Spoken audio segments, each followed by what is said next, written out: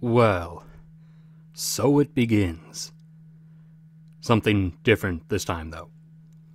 So, as you were probably expecting, with the collapse of oil prices, investments in further development are not going forward. Well, at least not anywhere near as much as they would be. The U.S. active drilling rig count has begun its nosedive. However, the interesting part is, this is just the beginning, and because everything kind of, in the industry works on a 2+ month delay, usually at a minimum, this is just being caused by the initial oil price drops from the beginning of falling demand from when the whole virus outbreak started in China. So this is just the beginning. Welcome back and welcome around, everybody. This is the Quick Fire Energy and Resource mini podcast series. It's brand new. This is the 5th episode, session 000005. So, as is obvious, this is a podcast, so listen, don't watch for the betterment of your eyes, because it's just going to be a still image for the entire time. Although I've decided throughout these, the shifting still images or visual backdrops will no longer be stock images. I will actually put up pieces of my own photography work instead, for anyone who cares to want to see that. But regardless, listen, let the ads play when they come up, because I kind of need those. Having an income is nice, even if it's tiny. If you want to boost my income by any degree, that would be graciously appreciated. You can either send stuff through PayPal or subscribe to the Patreon thing. But regardless, beginning with everything here. U.S. rig count has dropped over the course of this last week by 20 active rigs, falling from 792 down to 772, and down from the roughly 1,000 it was at a year ago, and way down from the nearly 1,100 it was at a year and a half ago. Now, in particular, the drops came for Texas, falling under 400 rigs, down to 397, a far cry down from the over 600 that the state had drilling in it a year ago, or a year and a half ago. New Mexico, still staying relatively in the same range. It's still in the 100 and teens for the moment. Oklahoma, where the Anadarko Shale is, dropped a number of rigs down to 43, down from the nearly 120 that it had a year ago. North Dakota has even begun falling. Where the Bakken Shale is, North Dakota for years has been in the 50s in terms of active rigs, as the industry has struggled to just keep Bakken going, and they've managed to keep it for a while between 1.4 and 1.5, usually in million barrels per day. But now it's begun falling and is about to start falling below 50 rigs. So Bakken is likely going to finally enter its slow terminal decline. Louisiana is now down to only 47 rigs. Louisiana formerly having numbers similar to Oklahoma's previous numbers. Pennsylvania, part of the Appalachia Shale, still managing to hold in the lower 20s. West Virginia still in the teens. Ohio has been the source of the stall in Appalachia Shale growth.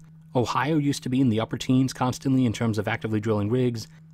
However, there's not much more they can do in Ohio. So Ohio has begun dropping and is now down to single digits.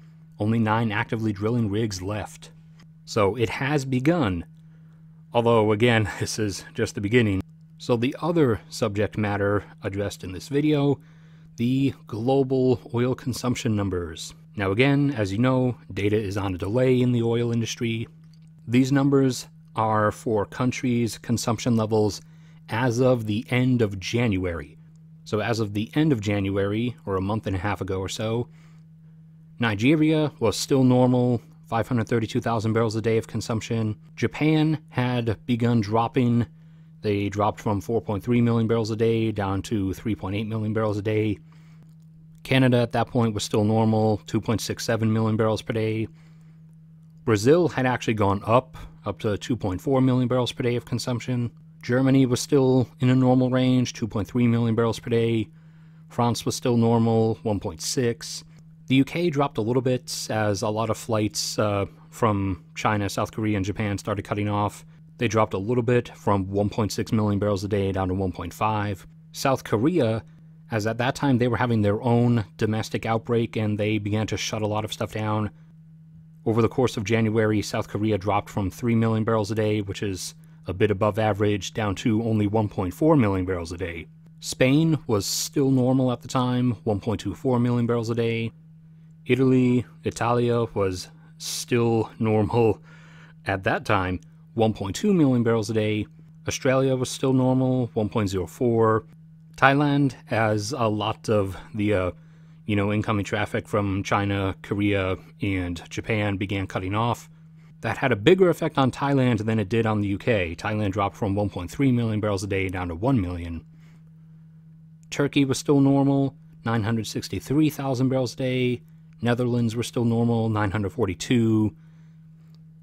Iraq had just sprung back up from its consumption collapse brought about by a lot of the instability in earlier months.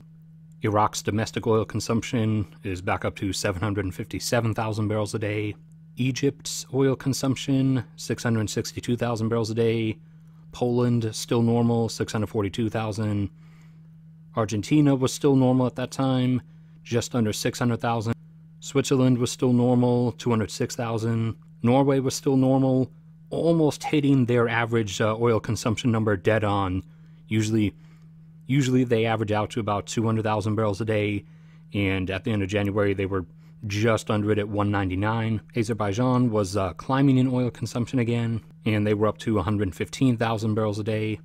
China and India did not release their numbers on time, so I don't have their January numbers. Now, we've mentioned the potential peak of U.S. natural gas production, and U.S. natural gas production is still in the 106 range, coming in at 106.7 billion cubic feet per day.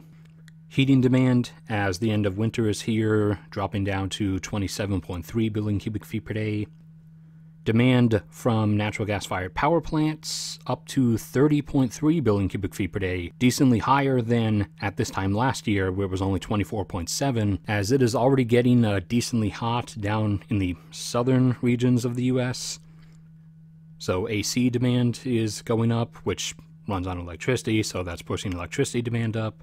And whilst most of you know I'm from Alaska, my parents still live down in the lower 48 states. They particularly live in South Carolina. And in their local area over the past week or so, they've been almost breaking a lot of heat records, as it's only been the middle of March and they've been almost hitting the 90s already. And I definitely expect with the indicators this coming summer is giving off, and the additional amount of electricity generation capacity that has been switched over from coal to natural gas, I definitely expect U.S. natural gas consumption from natural gas-fired power plants to probably get up to or over 49 billion cubic feet per day at one point. And the other numbers, U.S. natural gas exports on LNG tankers staying flat at 8 billion cubic feet per day, and consumption by the pipelines for its own pumping system fuel coming in at 7. U.S. natural gas storage inventories, 2.03 trillion cubic feet in storage, in comparison to, normally, this time of year, they would be down to 1.75, and last year they were all the way down at 1.16. So that's how everything's going thus far, and everyone's still freaking out about the virus. Obviously, people and even leaders who have disease advisors and stuff that should be telling them otherwise are literally expecting instantaneous results from enacting measures. Like people are shutting everything down, people are being ordered to stay in their homes, and then in a lot of cases, literally only like 1 or 2 days afterwards, the mayor or the governor or the president acts like dead shocked and is freaking out that case numbers aren't dropping. That's not how epidemiology works.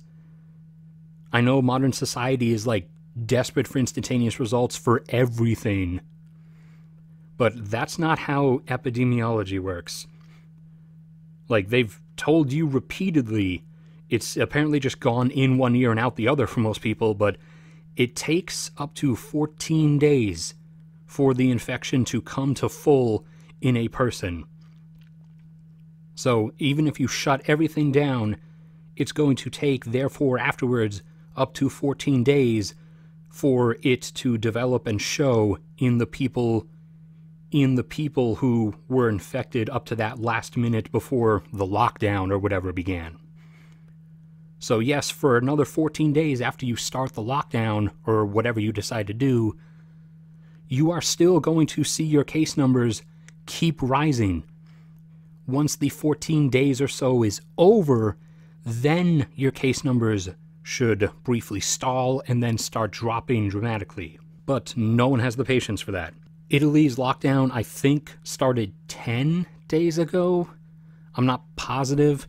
So Italy should have another 4 or 5 days of big case increase numbers, and then it should stop. And they should either stall and then start going down, or just start going down. Same for Spain. I think they started theirs 5 days ago. So unfortunately, Spain, you have a bit longer. You have probably about 10 days to wait before everything's going to start dropping down. But regardless, I'll pray for everybody and for the end of this. That's it for this episode, so thank you everybody for listening. Like button if you enjoyed. Subscribe if you haven't already. Support me through PayPal or Patreon if you want. That's greatly appreciated. And please also subscribe to my other channel and watch some of my stuff I have over there too. But no matter what, may God protect you all. And here's my brother's exceptional singing voice again. A million trumpets shining